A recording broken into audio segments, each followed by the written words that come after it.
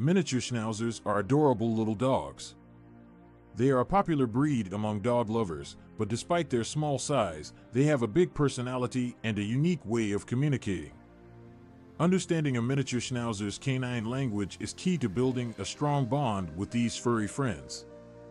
In this article, we will explore the different ways in which these dogs communicate and how you can better understand their needs and emotions. Point 1. Of the most common ways miniature schnauzers communicate is through body language. Paying attention to their body posture, facial expressions, and tail movements can provide valuable insights into their current state.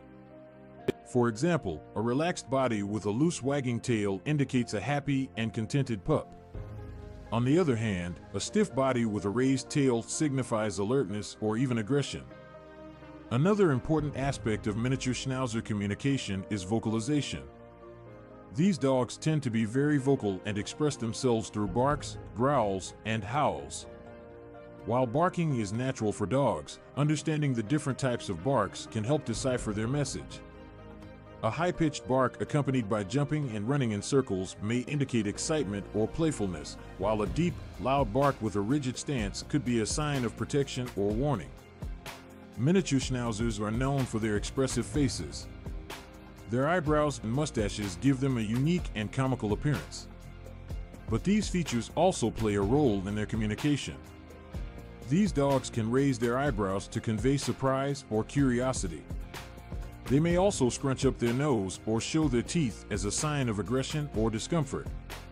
It's crucial to pay attention to these subtle facial cues to understand what your furry friend is trying to tell you. Tail wagging is often associated with happiness, but it can also indicate other emotions. A slow wag with a low tail may imply fear or uncertainty, while a rapid wag with a held-up tail reflects excitement or joy. Keep in mind that tail wagging should be observed in conjunction with other body language cues to accurately interpret your miniature schnauzer's emotions. Apart from body language and vocalization, miniature schnauzers also communicate through gestures. They may nudge you with their nose, paw at your leg, or even tap you with their paw to get your attention or demand something.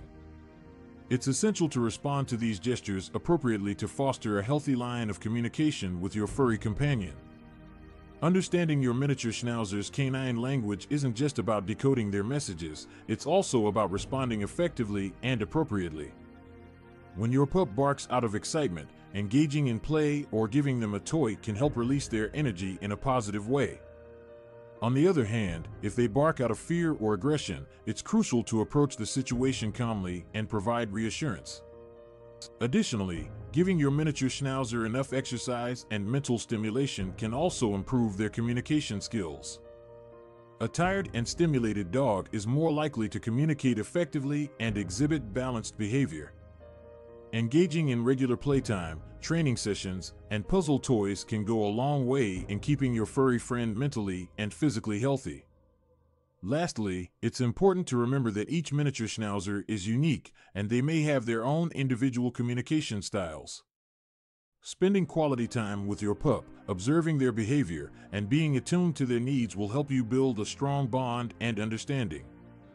In conclusion, miniature schnauzers have their own unique canine language, which includes body language, vocalization, facial expressions, tail wagging, and gestures. Understanding these communication cues is essential in building a strong relationship with your furry friend. By paying attention to their body posture, barks, facial expressions, and tail movements, you can better understand their needs and emotions.